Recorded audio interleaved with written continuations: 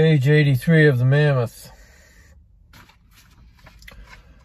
Years ago, I had a stepfather that really cared about our family. This is a poem about him.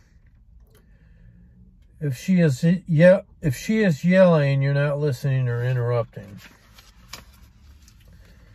The oak tree.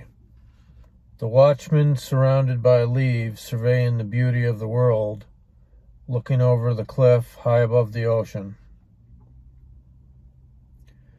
The point of collection in the inlet, waves crashing close to the foundation. Faith spreading, not over a pile of rock, but through an edifice of character. Reaching out and sharing one's life's marrow. Love rarely observed, but noticed here in great abundance. Warmth coming from the watchman's roots, connecting with each season and surrendering the passing years. Leaves relinquished against the wind currents of time, falling and taking their place in a sharing world felt from the spread tree branches.